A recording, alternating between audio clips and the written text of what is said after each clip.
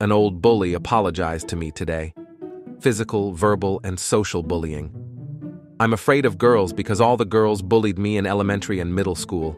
Afraid to go outside because used to get attacked if I ran into the wrong kids. No confidence because always reminded I'm not shit by everyone, literally.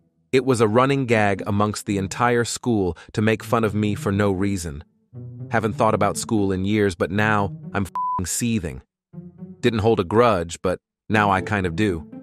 Lifelong damage that, yes, is my responsibility to get over, and I've been trying. But while I have a lifelong, constant battle, I have to fight every single day. This asshole just says sorry, like that helps. What the does a sorry do? Sorry. I don't want to hear you're sorry. I want to be able to talk to people without my entire body acting like they're gonna attack me.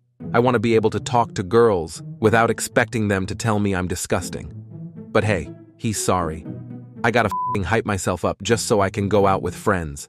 I gotta practice talking to coworkers because if I don't, I will end up shutting down when they approach me. But he's sorry, so it's okay. Just a little mess up because he was young.